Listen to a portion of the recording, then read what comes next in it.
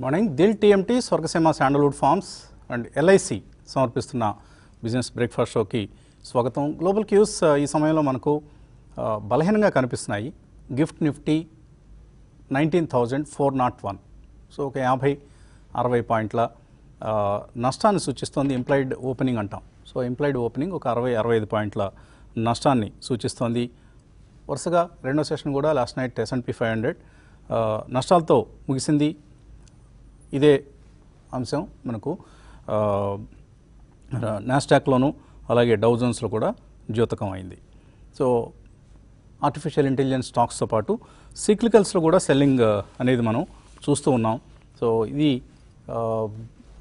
Global scenario. కానీ మన markets నిన్న మండేకి అచ్చంగా ప్రతిబింబంలాగా ట్రేడ్ అయ్యాయి. ఇంట్రాడే రికవరీ అనేది చూసాం. సుమారుగా 145 పాయింట్లు. మండే కూడా మనం 150 పాయింట్ల రికవరీ ఫ్రేమ్లో లెవెల్స్ చూసాం. సో ఇది నిన్న ట్రేడింగ్ సంబంధించిన విశేషం. సో ఇన్ఫ్లేషన్ షాక్ నుంచి మార్కెట్ తేరుకుంది. ఆఫ్టర్నూన్ నుంచి తేరుకోవడం ప్రారంభించింది. క్లోజింగ్ సమయానికి హైయర్ లెవెల్స్ దగ్గరే క్లోజ్ అయింది. సో ఎఫ్ఐఎస్ నిన్న 2 సెషన్స్ అమ్మకాల తర్వాత కొనుగోళ్లు జరపడం కూడా చూసాం. కోర్స్ ఇందులో బ్లాక్ డీల్స్ పర్సంటేజ్ ఎక్కువగా ఉంది. ఎందుకంటే రకరకాల బ్లాక్ డీల్స్ జరిగాయి నిన్న. అదాని పవర్లో జీకేజీ పార్ట్నర్స్ పెద్ద ఎత్తున 9,000 కోట్ల రూపాయల బ్లాక్ డీల్ జరిగింది. అలాగే JSW ఎనర్జీ సుమారుగా 1,000 కోట్ల రూపాయల ప్రమోటర్స్ అమ్ముకుంటున్నారు ఈ రెండు కంపెనీల్లోనూ. అలాగే రెలిగేర్లో ఒక 534 crores వర్త్ బ్లాక్ డీల్ చూసాం. ఇలా IIFL సెక్యూరిటీస్లో ఒక బ్లాక్ డీల్ చూసాం. సో ఇటువంటి బ్లాక్ డీల్స్ కారణంగా బహుశా ఎఫ్ఐఎస్ బయింగ్ అనేది మనకు కనిపించి ఉండొచ్చు. ఎంత మొత్తం ఇందులో ఈ బ్లాక్ డీల్స్ ప్రభావం అనేది మనకి ఇంకా పూర్తిగా వివరాలు తెలియదు. అదర్వైజ్ ఇక్కడ మనకు సినారియోలో పూర్తిగా ఒక ఇంతకుముందు మనం హైయర్ లెవెల్స్ కొనటం, హైయర్ లెవెల్స్లో అమ్ముకోవటం, ఇలాంటి ట్రేడింగ్ ప్యాటర్న్స్ చూసాం. ఆ రోజులు మారాయి. ఇప్పుడు హైయర్ లెవెల్స్లో అమ్ముతున్నారు, బట్ వెయిటింగ్ ఫర్ సహనంతో వెయిట్ చేస్తే లోవర్ లెవెల్స్ దగ్గర కొనుక్కోగలుగుతున్నారు. ఇది మనకు మార్కెట్స్లో వచ్చి అంటే by on dips, cell on rallies రెండు చక్కగా వర్కౌట్ అవుతున్నాయి. ఇది మనకు మార్కెట్లో వచ్చిన ఒక మార్పు. అలాగే సెక్టరల్ చేంజ్ కూడా మనం చూస్తున్నాం. ఏమేమి సెక్టర్స్ గతంలో బ్యాంక్స్, ఫినాన్షియల్స్ ఇవి లీడ్ చేశాయి.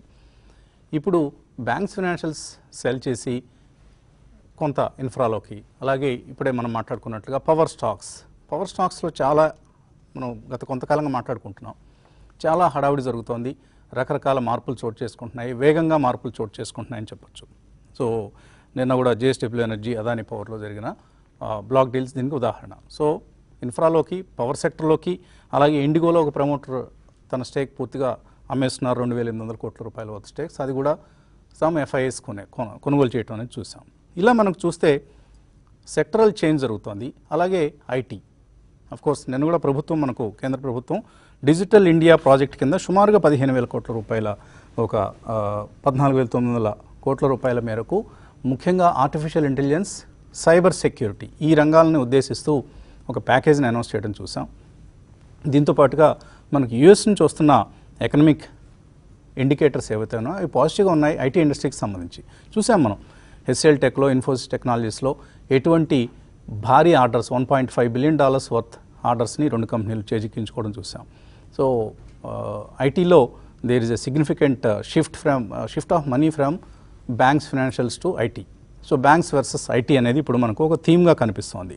సో ముఖ్యంగా ఆర్టిఫిషియల్ ఇంటెలిజెన్స్ స్పేస్లో, సైబర్ సెక్యూరిటీలో, క్లౌడ్ ఇన్ఫ్రాస్ట్రక్చర్లో, క్లౌడ్ కంప్యూటింగ్లో, ఇలాంటి వాటిలో మనకు ఇండియన్ ఐటీ సెక్టర్కి ఒక గొప్ప అవకాశం స్పష్టంగా కనిపిస్తోంది. ఐటీ నీలాకాశంలో మనం ఏవైతే కమ్ముకున్న కారు మేఘాలు స్పష్టంగా తొలగిపోతున్నాయి. ఇప్పుడు మనకు ఆ విషయం మాత్రం గమనించాలి మనం మార్కెట్స్లో. ముఖ్యంగా నిన్న కూడా చూసాం మనం లేటెంట్ వ్యూ, డేటా మ్యాటిక్స్, ఇటువంటి అనేకమైన కౌంటర్స్లో డెలివరీ బేస్డ్ బయింగ్ అనేది చూసాం. అంటే చిన్న కంపెనీలు, సరే ఇన్ఫోసిస్, TCS ఇవంటే ఇండెక్స్ కంపెనీలు, అక్కడ బయింగ్ అనేది మనకు ప్రస్ఫుటంగా కనిపిస్తూ ఉంటుంది నెంబర్స్ పరంగా. కానీ మిడ్ క్యాప్, స్మాల్ క్యాప్ కంపెనీస్లో 5% సర్క్యూట్లు టచ్ చేసి అక్కడే ఉండిపోవడం, ఇలాంటివి మనం రకరకాల కంపెనీస్లో మనం చూస్తున్నాం. కాబట్టి ఐటీ అండ్ ఫార్మా, నిన్న మార్నింగ్ కూడా ఇదే అంశం మాట్లాడుకున్నాం. They are the sectors to go now. నిన్న కూడా చూసాం ఫార్మాలో అపోలో హాస్పిటల్స్ దగ్గర నుంచి sun pharma, Lupin, doctor Reddy's, ఇలా అనేకమైన ఫార్మా కౌంటర్స్లో బయింగ్ అనేది చూసాం మనం. సో ఈ పేపర్స్ చూస్తేనండి ఇండియన్ గ్రోత్ స్టోరీ పట్ల మనకున్న నమ్మకం అపరిమితంగా పెరిగిపోతూ ఉంటుంది. ఇవాళ కూడా ఇప్పుడు ఈ బస్ సేవ ఈ స్కీమ్ని ప్రభుత్వం ప్రకటించింది.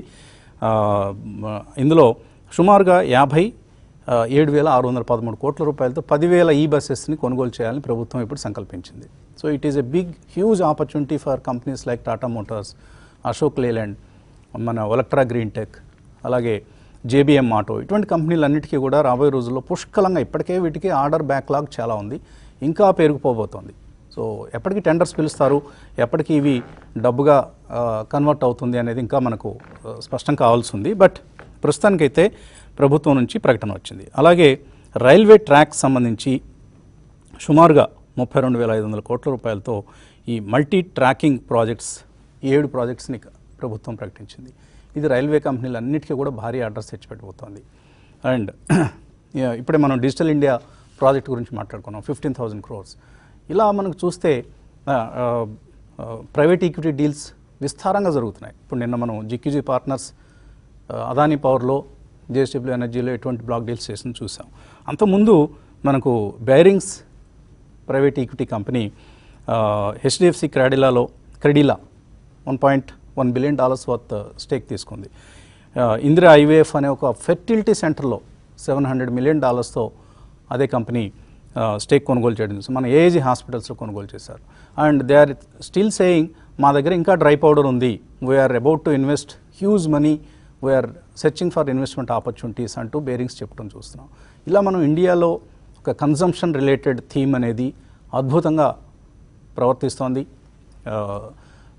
అది హెల్త్ కేర్ కావచ్చు, ఆర్ ఎఫ్ఎంసీజీ కావచ్చు, ఆటోమొబైల్స్ కావచ్చు. మనం చూస్తున్నాం టూ వీలర్స్లో ఎలక్ట్రిక్ టూ వీలర్స్కి సబ్సిడీలు తీసివేసినా కూడా ఓలాలు, అలాగే మన టీవీఎస్ మోటార్స్, హోండా కంపెనీ, ఇటువంటి వాళ్ళందరూ కూడా వాళ్ళ ఏమాత్రం వెనుకంజ వేయకుండా సబ్సిడీ లేకపోయినా సరే మేము అగ్రెసివ్గా మోడల్స్ మార్కెట్లో ప్రవేశపెడతాం. India is ఇన్ఎవిటబుల్లీ adapting electric vehicles in place of petrol scooters అని స్పష్టంగా చెప్తున్నారు వాళ్ళు. సో ఇటువంటి ఒక గణనీయమైన మార్పు అనేది మనం ఇండియన్ ఎకానమీలో చూస్తున్నాం. కాబట్టి ఇండియన్ ఎకానమీ పట్ల, ఇండియన్ గ్రోత్ స్టోరీ పట్ల, ఇండియన్ స్టాక్ మార్కెట్ల పట్ల ఎవరైతే ఈ సమయంలో నమ్మకం ఉంచి ప్రతి డిప్ని కొనుగోలు చేస్తారో వాళ్ళకి రాబోయే 10, 20, 30 సంవత్సరాల్లో phenomenal returns, when I say phenomenal I mean it, phenomenal returns వస్తాయి, అద్భుతమైన ఫలితాలు ఉంటాయి. But stick to quality. Kutumbarao గారు వచ్చేసారా? ఓకే. సో ఇవాళ ఎక్స్పైరీ కూడా ఉంది మనకు. అండ్ మార్కెట్లో ఒక షిఫ్ట్ అనేది మనకు కనిపిస్తుంది. ఇతర సెక్టర్స్ నుంచి ఐటీ, ఫార్మాకి ఎక్కువగా మనీ షిఫ్ట్ కావడం చూస్తున్నాం. అండ్ పవర్ సెక్టర్ నేనేం తగ్గనంటోంది, ఆటోమొబైల్స్లో మేము తగ్గమంటున్నారు. నిన్న ఎలక్ట్రిక్ బస్సెస్లో ఎటువంటి ఆ స్టాక్స్లో ఎటువంటి మార్పులు వచ్చాయి చూసాం. ఇంకా ఎటువంటి సెక్టర్స్ ఈ రకమైన సెక్టర్ రొటేషన్లో పాల్గొనబోతున్నాయి?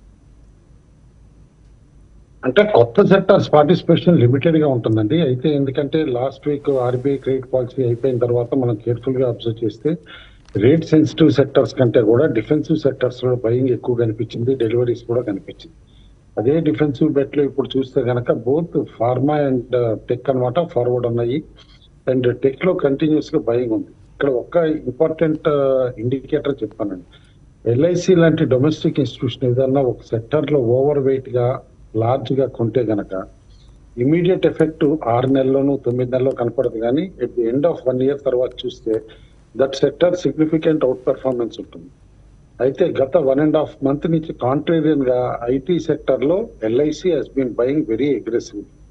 అది మార్కెట్ రిపోర్ట్స్ క్లియర్ గా ఇండికేట్ కూడా చేస్తాను.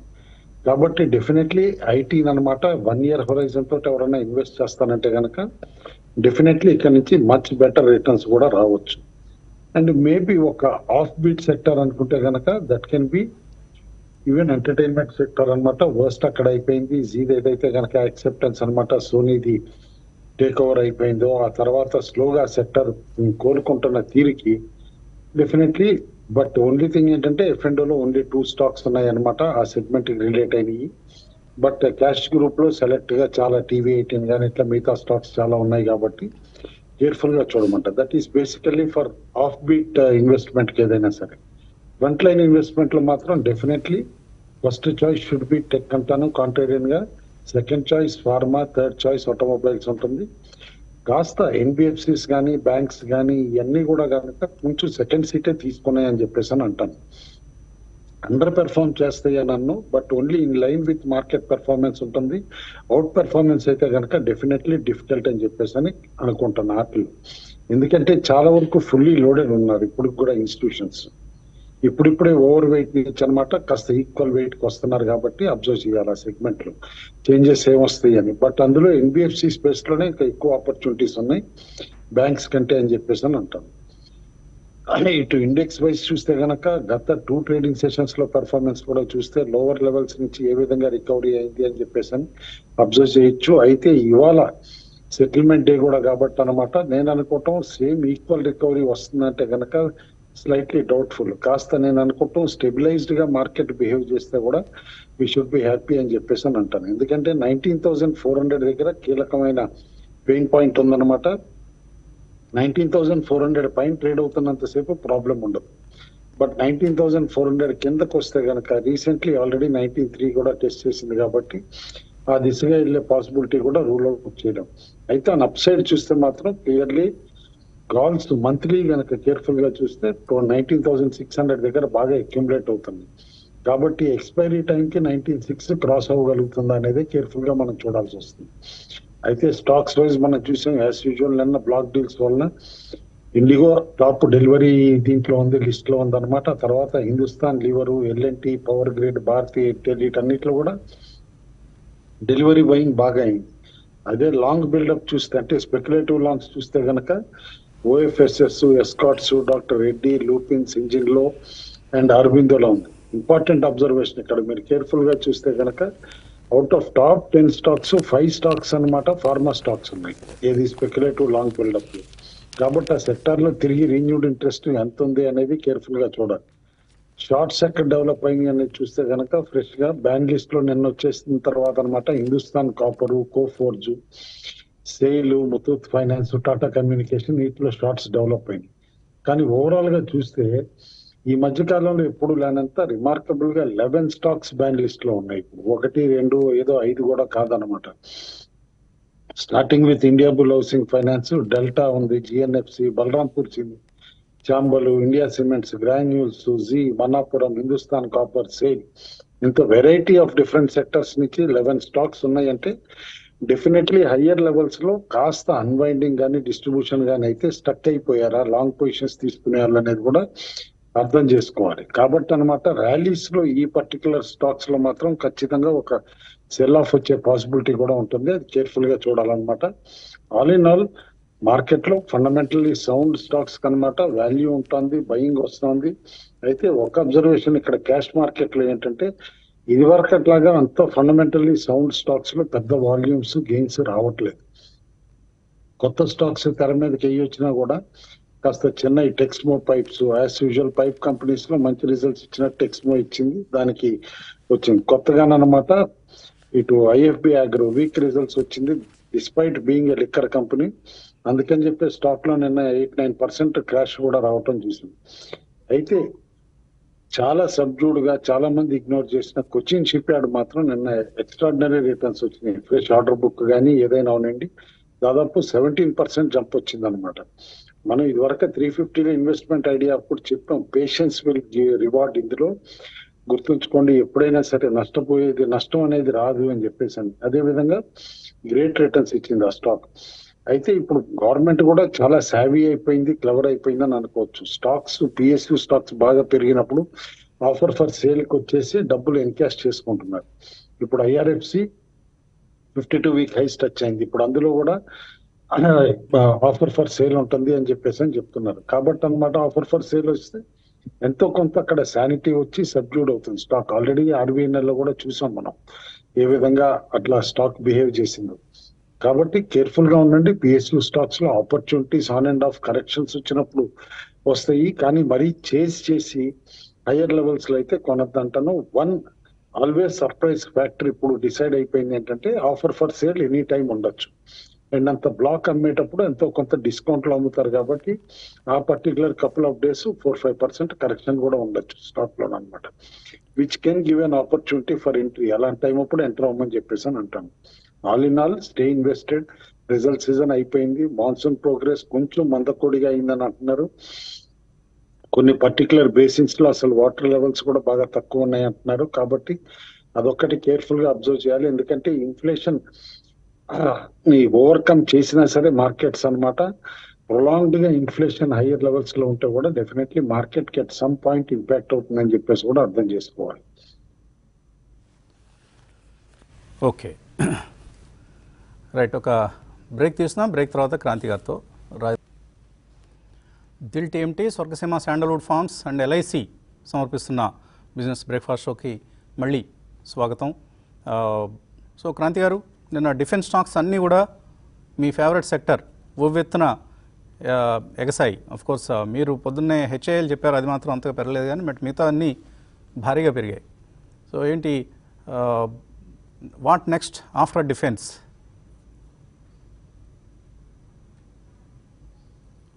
క్రాంతి గారు వినిపిస్తుందా? ఓకే, క్రాంతి గారికి ఆడియో ప్రాబ్లం ఏదో వచ్చినట్లుగా ఉంది. రాజేంద్ర గారు, ఇవాళ ఎక్స్పైరీ డే ఏ విధంగా ట్రేడ్ చేయాలి?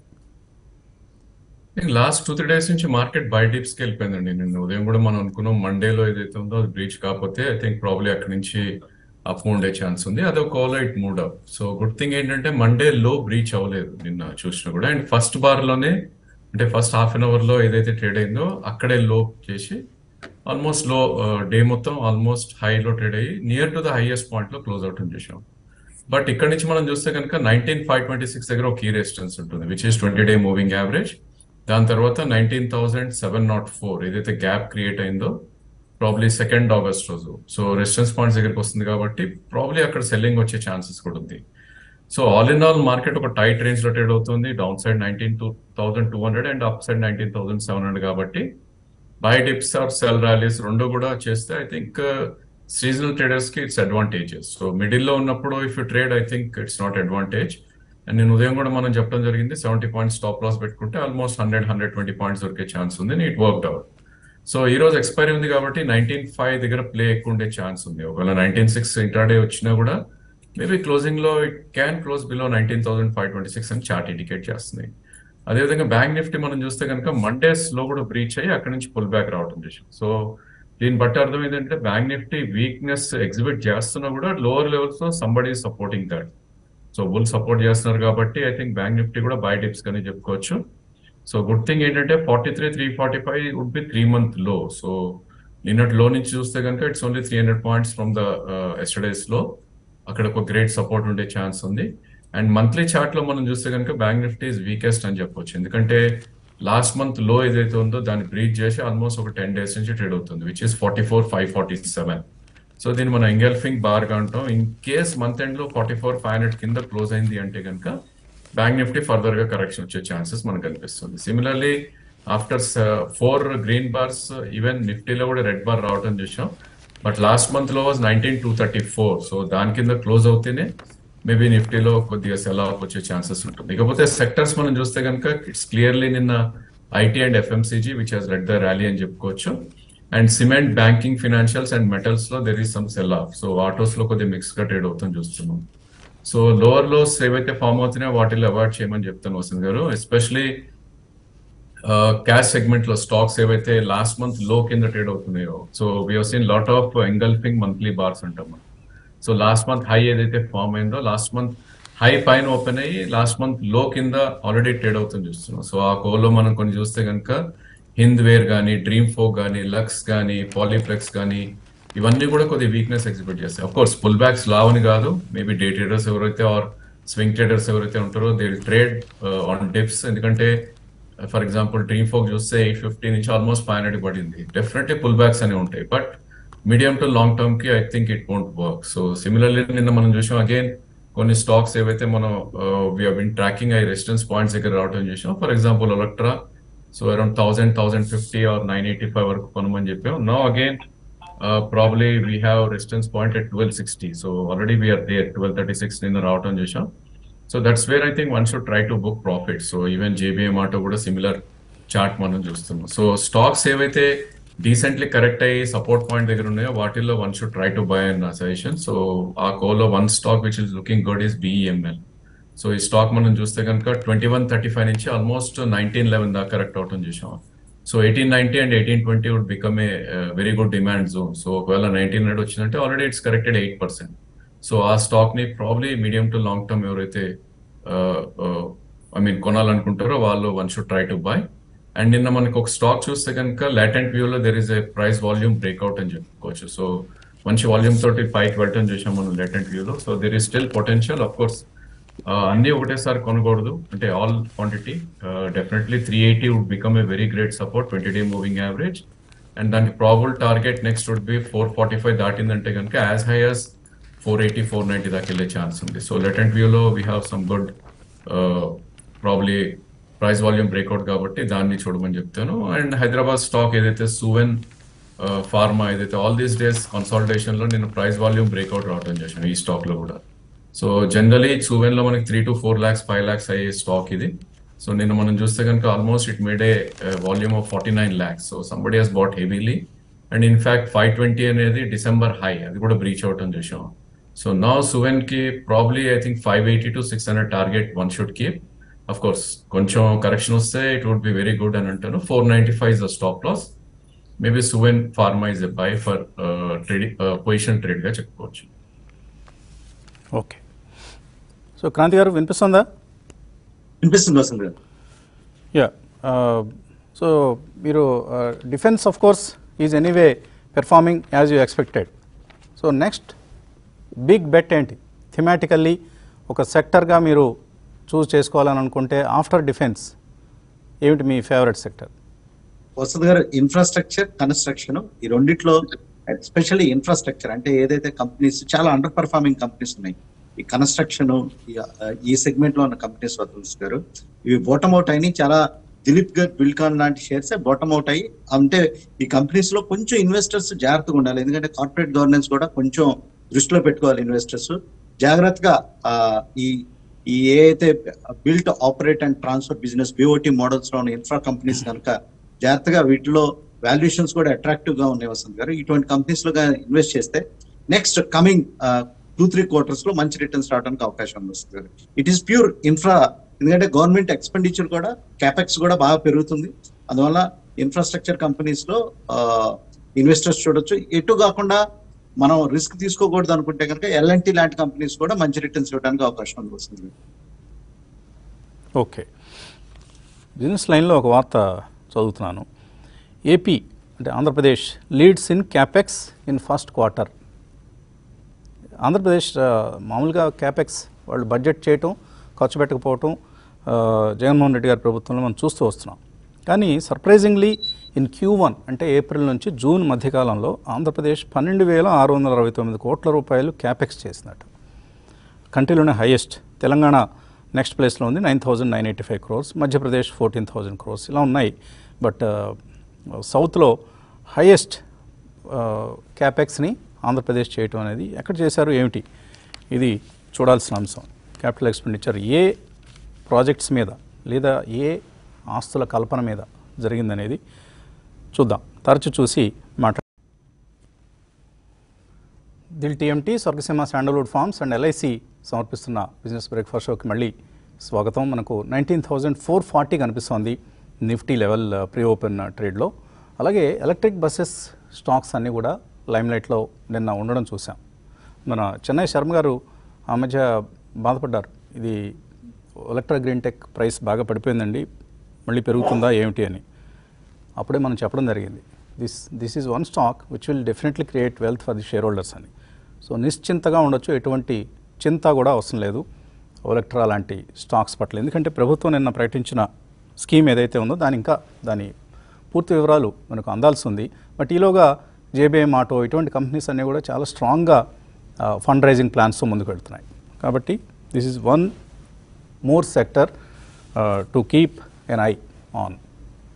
కాలర్స్ మెయిలర్స్ వెయిట్ చేస్తున్నారు. కాలర్ని తీసుకుందాం ముందుగా. Hello, good morning sir. Srinivas, Hyderabad sir. Srinivas అడగండి సార్. మా దగ్గర Lokesh machines average price 85. Okay. అది ఈ క్వార్టర్ రిజల్ట్ మంచిగా ఉంటుందని ఎక్స్పెక్ట్ చేశాను సార్, కానీ వీక్ గా వచ్చినాయి. కుటుంబరావు గారిని కామెంట్ చేయమని sir. One more thing sir, next ఏపీలో టీడీపీ వస్తుందని అంటున్నారు సార్ అందరూ. మా రిక్వెస్ట్ ఏంటంటే సార్, చంద్రబాబు గారు విజ్ఞతతో ఆలోచించి మన కుటుంబరావు గారిని ఎమ్మెల్సీని చేసి ఫైనాన్స్ మినిస్టర్ ఇవ్వాలని చెప్పి మనస్ఫూర్తిగా కోరుకుంటున్నాం సార్. ఫైనాన్స్ మినిస్టర్ ఇవ్వాలి. మరి మీకు ప్రోగ్రామ్ రారాయన పర్లేదా? అది కూడా ఉంది సార్, ఆ బాధ కూడా ఉంది. కానీ అదే ముఖ్యం, ఆయన ఫైనాన్స్ మినిస్టర్ కావడం సంతోషం మీకు. సరే చూద్దాం, చంద్రబాబు గారు అటువంటి అవకాశం ఆయనకి ఇవ్వాలని మనం కూడా అందరం కోరుకుందాం. ఒక మంచి పదోన్నతి కదా అది, అంతకంటే మించింది ఏముంటుంది, అంతకంటే కావాల్సిందే ఉంటుంది. కుటుంబంలో లోకేష్ మెషిన్స్ పరిస్థితి ఏంటి? లోకేష్ మెషిన్స్ లాస్ట్ క్వార్టర్ లో క్యాపెక్స్ ఎక్కువైందండి. క్యాపెక్స్ ఎక్కువ అవడంతో రిజల్ట్ కొంచెం సబ్డ్యూడ్ గా ఉంది and couple of orders execution కూడా కాల.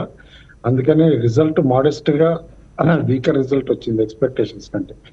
బట్ సెకండ్ క్వార్టర్ కూడా యావరేజ్ గానే స్టడీగానే ఉంటుంది. But third quarter is going to be extremely good. Execution ఎక్కువగా సెప్టెంబర్ టు డిసెంబర్ మధ్యలో డెలివరీకి వెళ్తున్నాయి అనమాట ఆర్డర్స్ చాలా సిఎన్సి మెషిన్స్ దగ్గర నుంచి. అండ్ వీళ్ళది డిఫెన్స్ ది కూడా కిక్ ఆఫ్ అయిపోతుంది అనమాట, ట్రయల్ ప్రొడక్షన్ అనమాట అరౌండ్ ఆ టైంకి. యాజ్ ఆఫ్ నో స్టాక్ కూడా ఏంటంటే సర్వేలెన్స్ లో ఉంది. సర్వేలెన్స్ లో ఉండి ఏఎస్ఎం లో కూడా ఉండటం వలన స్టాక్ లో వాల్యూమ్స్ కూడా కాస్త స్లోగా తగ్గటం వల్లనే స్టాక్ కొంచెం వీక్ అనిపిస్తుంది, కానీ భయపడాల్సిన అవసరం అయితే లేదు. యాక్చువల్ గా ఫ్రెష్ గా కొందాం అనుకున్న వాళ్ళు మాత్రం ఈ 180 to 190 జోన్ లో కొనమని కూడా నేను చెప్తాను, అడ్వైజ్ ఇస్తాను. Definitely they can make good money from here onwards అంటాను. వన్స్ ఈఎస్ఎం నుంచి బయటకు వచ్చిన తర్వాత స్టాక్ ఈ 5% ఈఎస్ఎం నుంచి నేను అనుకుంటాం ఇమీడియట్ గా న్యూ హై కూడా వచ్చేస్తుంది, అరౌండ్ 240, 250 లెవెల్స్ కూడా వెళ్ళిపోతుంది స్టాక్. కంగారు పడాల్సిన అవసరం అయితే లేదన్నట్టు. ఓకే, సో హోల్డ్ చేయండి మీ దగ్గర ఉన్న లోకేష్ మెషిన్ షేర్స్ని. కాకపోతే పేషెన్స్ కావాలి. మరొక క్వార్టర్ కూడా బహుశా డల్గానే ఉండే అవకాశాలు కనిపిస్తున్నాయి. మరో కాలర్ లైన్లో ఉన్నారు. హలో హలో, నమస్తే అండి, మీ పేరు? నా పేరు శర్మ అండి, హైదరాబాద్ నుంచి మాట్లాడుతున్నాను. అడగండి శర్మ గారు. ఐఆర్సిటీసీ గురించి తెలుసుకుందామని కాల్ చేశాను. ఐఆర్సిటీసీలో 1,50,000 నేను ఇన్వెస్ట్మెంట్ చేసుకున్నాను. 30% లాస్ లో ఉన్నాను. సో దాని నుంచి ఎగ్జిట్ అయిపోయి ఇప్పుడు ఉన్న పరిస్థితి ప్రకారం ఆల్రెడీ నేను కేపీఐటి ఆల్రెడీ 100% ప్రాఫిట్ లో ఉన్నాను. 71 హోల్డ్ చేసి దాంట్లో ఈ టైంలో ఎంట్రీ తీసుకోవచ్చా ఈ మనీతో? నేను అంటే మళ్ళీ బిఎస్సి ఒకటి 10% ప్రాఫిట్ లో ఉన్నాయి. ఇవన్నీ తీసి నేను కేపీఐటి లో ఈ టైంలో ఎంట్రీ తీసుకోవచ్చా? ఐఆర్సిటీసీ, బిఎస్సి ఈ రెండు అమ్మేసి కేపీఐటి కొందాం అనుకుంటున్నారు ఆయన, కొనుక్కోవచ్చా? ఎవరు కుటుంబంలో చెప్తారా? డెఫినెట్లీ నో అంటానండి నన్ను అడిగితే కనుక. ఎందుకంటే కేపీఐటి వాల్యుయేషన్ ఇంకా కూడా ప్రీమియం గానే ఉంది. కాబట్టి మీరు ఉన్న స్టాక్స్ రెండు వీకర్ గా ఉన్నా కూడా ఇప్పుడు కరెంట్ లెవెల్స్ లో వాటిలో అమ్మితే అవి తర్వాత ఫ్యూచర్ లో ఎంత రికవర్ అవుతాయో దాన్ని బట్టి కూడా మనం కంపేర్ చేసుకుంటే KPIT definitely is performing well కాదనన్ను. But maybe good entry point on and of అనమాట. రెగ్యులర్ గా ఇందులో ఒక ఇన్స్టిట్యూషన్ నెగిటివ్ రిపోర్ట్ ఇవ్వటం, అట్లా ఇచ్చినప్పుడు 1,000 రూపాయలకి రావటం కానీ 1000 డిప్ అవటం కానీ చూస్తున్నాం. క్లోజర్ టు 1020 ఆ లెవెల్స్ లో కొంటే డెఫినెట్లీ అడ్వైజబుల్ అంటాను. But otherwise hold on to BSc also and hold on to IRCTC. IRCTC కూడా వర్స్ట్ అయిపోయిందని అనుకుంటున్నాను. స్టాక్ కన్సాలిడేట్ అవుతుంది చాలా రోజుల నుంచి అనమాట. ఈ 650కి అరౌండ్ గా కన్సాలిడేట్ అవుతుంది. Maybe one good move around అనమాట 675 ఆ లెవెల్స్ దాటితే స్టాక్ ర్యాపిడ్ గా 750కి వెళ్ళే పాసిబిలిటీ కూడా ఉంది. పేషెన్స్ తోటి 1-2 months వరకు మాత్రం ఈ చేంజ్ చేయొద్దు అని చెప్పేసి అని అంటారు. Okay, KPIT is definitely A stock to invest. కానీ ఐఆర్సిటీసీ ముఖ్యంగా అండి, మనందరం ఒక విషయాన్ని విస్మరిస్తున్నాం. ఇప్పుడు రైల్వేస్లో అతిపెద్ద భారీ మార్పులు చోటు చేసుకుంటున్నాయి. విప్లవాత్మకమైన మార్పులు అని చెప్పొచ్చు, రెవల్యూషనరీ చేంజెస్. అటువంటి విప్లవం అక్కడ జరుగుతున్నప్పుడు IRCTC definitely will be A beneficiary. కాకపోతే ఇమీడియట్ బెనిఫిషరీ కాదు, ఎందుకంటే ఇదేమీ ప్రాజెక్టులు నిర్వహించే కంపెనీ కాదు. కానీ రాబోయే కాలంలో ఈ రైల్వే లైన్ ఎక్స్పాన్షన్ జరిగి ప్యాసింజర్ ట్రాఫిక్ పెరిగిన కొద్దీ ఐఆర్సిటీసీకి ఒక అద్భుతమైన అవకాశం ఉంటుంది. కాకపోతే దానికి 6 months పట్టొచ్చు, 1 year పట్టొచ్చు, 2 years కూడా పట్టొచ్చు. ఆ పేషెన్స్ ఉంటే ఐఆర్సిటీసీ విల్ రివార్డ్, అందులో ఎటువంటి సందేహం మనకు అవసరం లేదు. రైట్, మరొక కాలర్ లైన్లో ఉన్నారు. హలో సార్, నమస్తే సార్. నమస్తే అండి, మీ పేరు? కన్నయ్య సార్, ఖమ్మం నుంచి మాట్లాడుతున్నాను సార్. అడగండి ప్రశ్న. నా దగ్గర జేకే పేపర్ ఉన్నాయి సార్, ఒక 50 షేర్లు 310 దగ్గర ఉన్నాయి సార్. 14% ప్రాఫిట్ లో ఉన్నాను. ఓకే, ఆ టాటా పవర్ ఒక 50 ఉన్నాయి. మ్మ్. అది 6% ప్రాఫిట్ ఉంది. గ్లోబల్ స్పిరిట్ ఒకటి ఉంది. మ్మ్. జేకే లక్ష్మి ఒకటి. ఏంటి మీ డౌట్ ఏంటి? ఒక రెండు స్టాక్స్ గురించి అడగండి. ఏ స్టాక్స్ కావాలి మీకు? జేకే పేపర్ అండ్ సరే గ్లోబస్ స్పిరిట్స్ గురించి మాట్లాడదాం. ఇవాళ ఒక బ్లాక్ డీల్ కూడా ఇందులో జరగబోతుంది. Promoters I think are selling few shares. Kranti గారు, జేకే పేపర్ పరిస్థితి ఏంటి? హోల్డ్ చేయొచ్చా? వస్తుంది, డెఫినెట్ గా ఆయన హోల్డ్ చేయమని చెప్తాను. పేపర్ స్టాక్ లో కూడా మంచి రివైవల్ వస్తుంది. జేకే పేపర్ ఒక స్ట్రాంగ్ నోట్ లోనే ఉంది వస్తుంది గారు. ఓకే, అందువల్ల జేకే పేపర్ లో ఆయన వరి అవ్వాల్సిందే లేదు. ఈ can hold on to JK papers వస్తుంది. రాజేంద్ర గారు, గ్లోబల్ స్పిరిట్స్ టెక్నికల్గా ఎలా ఉంది? థింక్ స్టాక్ కన్సాలిడేషన్ లో ఉందని చెప్పొచ్చు వస్తుంది గారు. లాస్ట్ 2 months నుంచి కొద్దిగా డౌన్ సైడ్ క్లిక్ అయినప్పటికీ ప్రాబ్లీ 8-9 months నుంచి కన్సాలిడేషన్ అయింది. And last month try to breakout, but cell of కూడా రావటం చూసాం. నా ఉద్దేశంలో 844 is a very great support. దో 940 దగ్గర ఉన్న కూడా 100 రూపీస్ కింద ఒక మంచి సపోర్ట్ ఉంది కాబట్టి నా సజెషన్ అయితే హోల్డ్ చేయమని చెప్తాను. అండ్ 2 months హై ఏదైతే ఉందో 1340 ప్రాబ్లీ విత్ ఇన్ 1 quarter కూడా అచీవ్ అయ్యే ఛాన్సెస్ ఉంటుంది. So risk is less, reward is great కాబట్టి గ్లోబల్ స్పిరిట్ హోల్డ్ అనే నా సజెషన్. Okay, right. మరొక కాలర్ లైన్లో ఉన్నారు. హలో, నమస్తే సార్. నమస్తే అండి, మీ పేరు? విజయ సార్, విజయ హైదరాబాద్ నుంచి మాట్లాడుతున్నాను. అదేండి విజయ్ సార్, ఇప్పుడు ప్రెసెంట్ రేట్ లో నిరోలాక్ paints and IOC కొనొచ్చా sir long term కోసం? నెరోలాక్, కాన్జాయ్ నెరోలాక్ కదా? ఎంత ఇన్వెస్ట్ చేస్తారు ఈ రెండు స్టాక్స్లోనూ? ఒక దాంట్లో 200, ఇంకో దాంట్లో ఒక 500. ఓకే, ఐఓసి 500 షేర్లు కొంటారు, నెరోలాక్ 200 షేర్స్ కొంటారు. అవును sir. Kutumbarao కొనుక్కోవచ్చా? Definitely good choice అంటానండి. ఎందుకంటే వితౌట్ ఎనీ డౌట్ నెరోలాక్ ఏంటంటే ఈ మధ్య 1-time ప్రొవిజన్ తోటి కూడా ట్రెమండస్ రిజల్ట్ వచ్చింది. జూన్ ఎండింగ్ మీరు చూస్తే కనుక 743 కోట్లు 1-time అనమాట. నేను అనుకోవటం బిగ్ డివిడెండ్ కానీ ఏదో కూడా వచ్చే పాసిబిలిటీ కూడా కనిపిస్తాను. And more over company one among the paint companies అనమాట, డీసెంట్లీ వాల్యూడ్ అంటాను. ఎందుకంటే ఇంకా 24-25 PE దగ్గరే దొరుకుతుంది. అండ్ పొటెన్షియల్ ఇస్ దేర్ అనమాట. Stock to go up to even 450. And ఒక లార్జ్ డివిడెండ్ తోటి ఇమీడియట్ గా స్పైక్ కూడా ఒక 50-60 రూపీస్ స్పైక్ కూడా వచ్చే సూచనలు ఉన్నాయి కాబట్టి బై ఇమీడియట్లీ ఇన్ ట్రాంచెస్ అనమాట, without any doubt. IOC for dividend plan అండి, బట్ ఎక్స్ డివిడెండ్ అయిపోయినట్టు గుర్తు నాకైతే. మాత్రం చెక్ చేయాలి, ఎందుకంటే లాంగ్ టర్మ్ వెల్త్ అంటామా పిఎస్యు ఆయిల్ మార్కెటింగ్ కంపెనీస్ లో రాదు. అండ్ ఆల్రెడీ అనమాట కమ్ డివిడెండ్ ఉన్నప్పుడు స్టాక్ 100 రూపీస్ క్రాస్ అవటం కూడా చూసాం. ఎక్స్ డివిడెండ్ అయిన దగ్గర నుంచి వీక్నెస్ కూడా ఉంది. అండ్ ఈ లాస్ట్ 2 quarters లో ఏదైతే మెగా ప్రాఫిట్స్ వచ్చినాయో oil marketing companies coming quarters లో ఉండవని ఆల్రెడీ మేనేజ్మెంట్స్ కూడా చెప్పడం జరిగింది. ఎందుకంటే రష్యన్ క్రూడ్ ఆయిల్ ప్రైజెస్ కూడా తిరిగి మార్కెట్ రిలేటెడ్ గా పెరగటము, దాంతో కాస్ట్ ఆఫ్ ఇది కూడా ప్రొక్యూర్మెంట్ కూడా పెరగటం తోటి IOC I would not suggest అండి. దానికంటే పబ్లిక్ సెక్టార్ స్పేస్ లో పెడదాము అని అనుకుంటే గో ఫర్ ఓఎన్జీసీ అంటాను. ONGC is looking very attractive at current levels. ONGC can give much more better returns. IOC కంటే కొంచెం కాస్ట్లీ షేర్ అయినా 178 అయినా సరే it is looking immediately good for 240-250 rupees. Okay, markets అయితే నష్టాలతో ప్రారంభమయ్యాయి అనుకున్నట్లుగానే. కాకపోతే అంత పెద్ద నష్టం కనపట్లేదు మనకు. 19,440, 25 పాయింట్ల నష్టం నిఫ్టీలో. బ్యాంక్ నిఫ్టీ ఫ్లాట్గా ఉందని చెప్పాలి. ఒక 20 పాయింట్స్ నష్టం అనేది బ్యాంక్ నిఫ్టీలో పెద్ద విశేషమే కాదు. సెన్సెక్స్ కూడా అదే పరిస్థితి, 45-50 పాయింట్ల నష్టం కనిపిస్తుంది. బట్ మిడ్ క్యాప్ ఇండెక్స్ పాజిటివ్గా ఓపెన్ అయింది అండ్ బ్రెడ్త్ పాజిటివ్గా ఉంది. నిన్నటితో పోల్చి చూస్తే 1400 స్టాక్స్ లాభాలతో ప్రారంభమయ్యాయి, 420 స్టాక్స్ నష్టాలతో ప్రారంభమయ్యాయి. సో ఫార్మా స్టాక్స్లో బయింగ్ కనిపిస్తుంది, లూపిన్ లాంటి కంపెనీస్లో.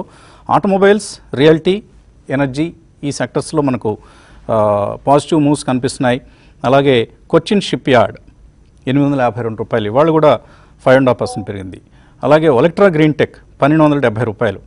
You know మిందా, JM financial, fact, TI India, Adani power, Lupin, Jindal world, అలాగే LG equipments, Grindwell Norton, green panel, JBM auto, Tejas networks, UCO bank, రొసారీ Biotech ఇటువంటి కౌంటర్స్ అన్నీ కూడా మనకు గెయినర్స్ లిస్ట్లో ఉన్నాయి. లూజర్స్ లిస్ట్లో ఐఆర్ఎఫ్సి, ఓఎఫ్ఎస్ వస్తుంది అన్న వార్తలతో స్టాక్లో సెల్లింగ్ కనిపిస్తోంది. అలాగే అదానీ పవర్ ఇవాళ కూడా పాజిటివ్గా ట్రేడ్ అవుతోంది. నిన్నటి అతిపెద్ద బ్లాక్ డీల్ తర్వాత 9,000 కోట్ల రూపాయల ఈక్విటీ చేతులు మారింది, జీక్యూజీ పార్ట్నర్స్ తీసుకోవడం చూసాం. అలాగే శ్రీరామ్ ఫైనాన్స్ పాజిటివ్గా ఓపెన్ అయింది.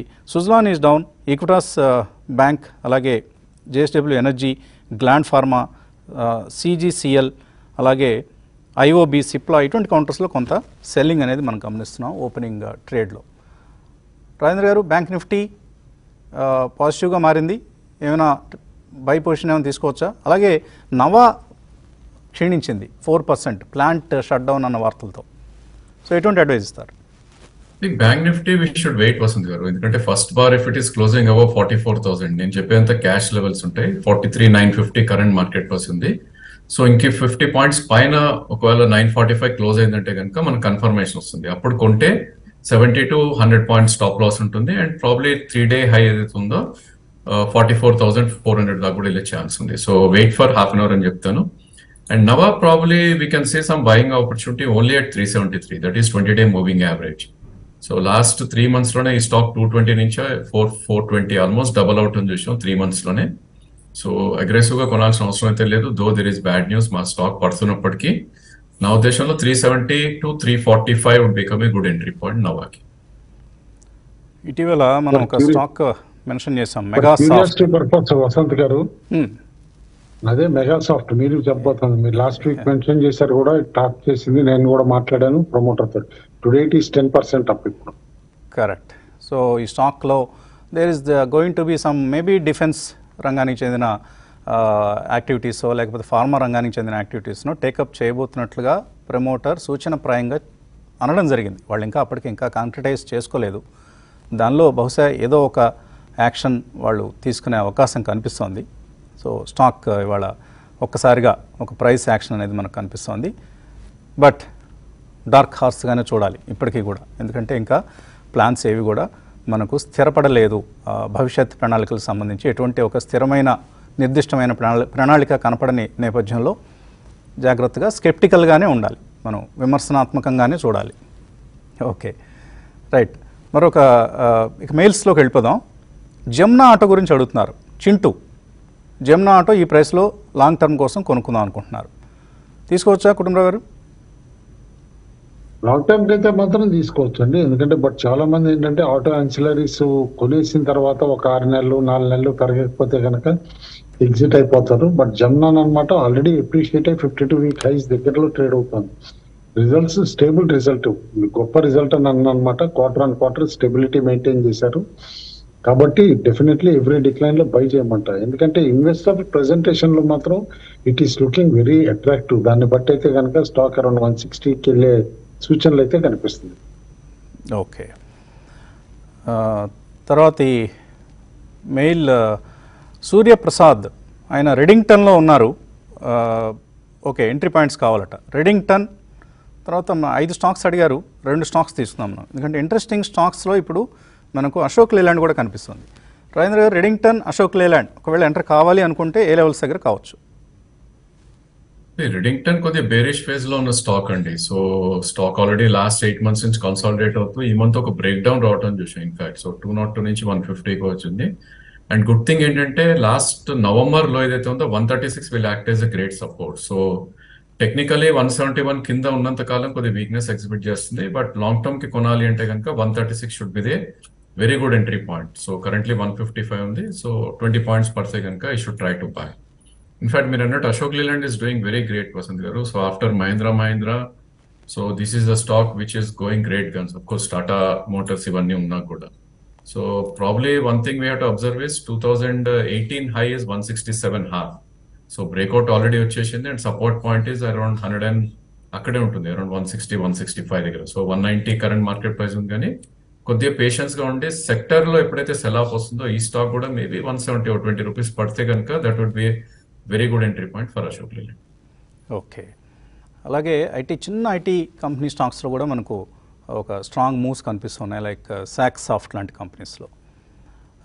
మీనన్ పిస్టన్స్ గురించి అడుగుతున్నారు. సంయుక్త మీనన్ పిస్టన్స్ 44 రూపాయలు కొన్నారు, 70 రూపాయలు అయిపోయింది. ఇప్పుడు ప్రాఫిట్ బుక్ చేసుకోవచ్చా?